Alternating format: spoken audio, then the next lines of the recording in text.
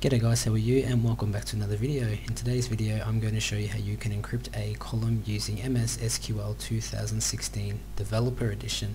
So let's begin. So the very first thing we want to do is we want to head over to our databases, and I'll just expand that, and I've just created a database there called Database 101, and for this tutorial I did create a table which is just called Users Details Table. And if I select everything from Users Details Table, you can see that I've got my username, which is just Andrew, and I've got my password, which is QWERTY. Yep, I'm pretty sure we've all used that password at least once in our life, and if you haven't, you're probably lying.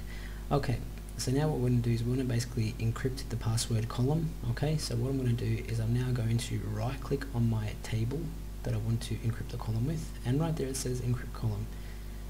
Okay, so once you're in there, just click on next. Now select the column that you wish to encrypt. In our case, we just want to encrypt the password column, and select your encryption type. Okay, so I'm just going to choose the top one, which is deterministic.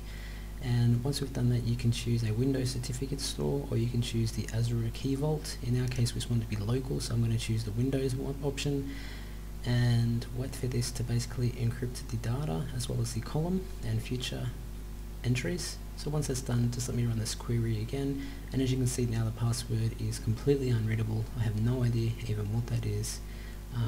I'm sure maybe you could crack it, but yeah, I've honestly got no idea. I haven't looked into that, but yeah, as you can see, it is just completely impossible to read.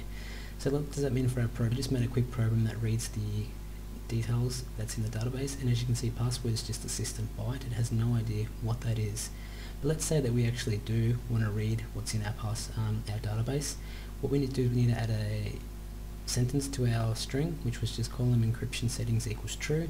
And as you can see, I can now read the password that was inside my database. So there you go guys, I hope you enjoyed this video. If you did like it, leave a comment, like the video, subscribe if you're new, and I'll see you in the next one. Bye bye.